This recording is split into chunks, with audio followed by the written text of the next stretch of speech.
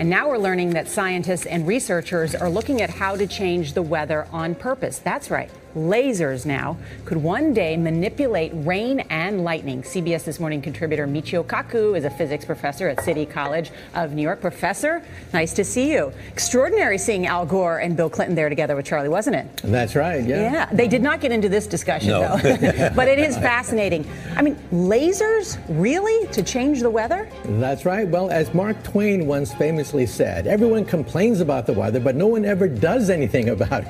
Well, instead of doing a rain dance, we physicists are firing trillion-watt lasers into the sky to actually precipitate rain clouds and actually bring down lightning bolts. This is potentially a game changer. But this is experimental. It's experimental. However, in the laboratory so far it works. When you have water vapor and you have dust particles or ice crystals, you can precipitate rain. It condenses around the seeds. These seeds can also be created by laser beams. By firing trillion-watt lasers, you rip apart the electrons, creating what are called ions, and these ions act like seeds, like dust particles, bringing down rain and even lightning. Go ahead. Well, this fascinates me in part because, too, I remember reading the stories that China had used this during the Olympics, that the USSR had used this after Chernobyl to create rain clouds. I mean, did those really work then? We have some of these capabilities now? Inconclusive. Even in the 60s, the CIA used this to bring down monsoons during the Vietnam War, to wash out the Viet Cong.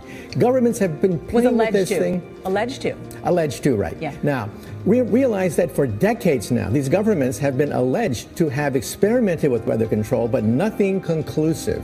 This time we're bringing in the laws of physics rather than simply waving our hands and uttering mumbo jumbo. We're actually using trillion-watt lasers now.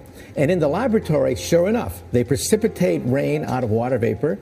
Sure enough, you can actually bring down electricity down the beam. So what does it mean for drought areas that need to have rain for crops? And if they don't have them, there's the consequences of famine.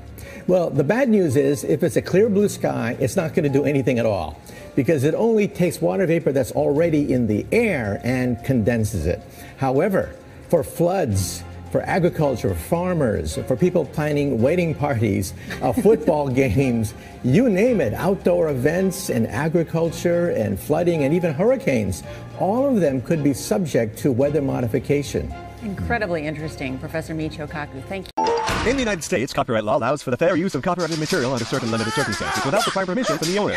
Under the law, determinations of fair use take into account the purpose of the use, the nature of the copyrighted work, the amount and substantiality of the work used in relation to the work as a whole, and the effect of the use upon the potential market for the copyrighted work.